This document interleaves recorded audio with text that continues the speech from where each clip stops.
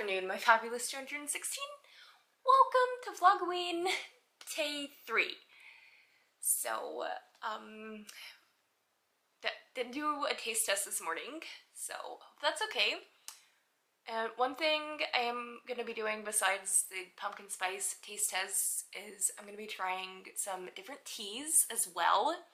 I haven't picked out any teas yet to try, but I have almost an entire sampler of different fruit teas that I can try.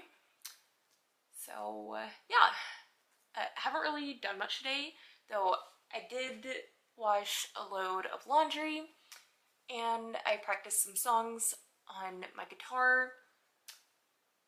So that's what I did today. And I may or may not make cookies later. I don't know. I actually might do that tomorrow, but you'll find out later whether I made those or not. Anyway, I'm gonna talk to you guys later. I'm gonna go fold some laundry. Bye for now. Good evening, my fabulous 216. Welcome to another vlog clip. So, yeah. I did end up making the cookies. I'll put some pictures of the pumpkin spice cookies somewhere in this clip because I somehow remembered to take pictures. And I've got a little bit of dry skin on my nose right now, in addition to a little bit of some kind of rash. So I'm gonna put some Aquaphor on that before I go to bed.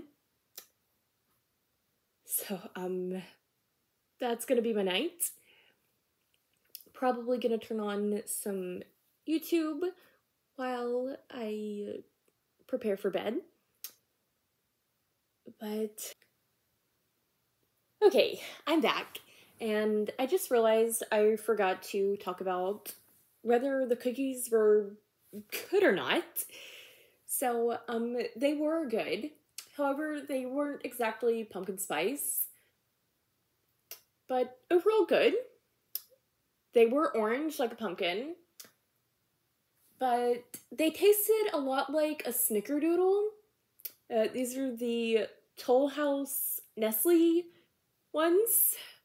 So it was an orange cookie that tasted like a snickerdoodle with white chocolate chips, so A+ for that.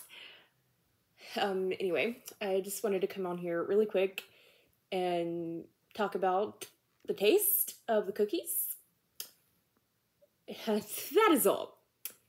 If you liked this video, please be sure to like, comment, and subscribe. And also, if you want, you can check out my links either in the description or by scanning the QR code at the end of this video. Thank you for watching, and above all else, stay fabulous. Bye!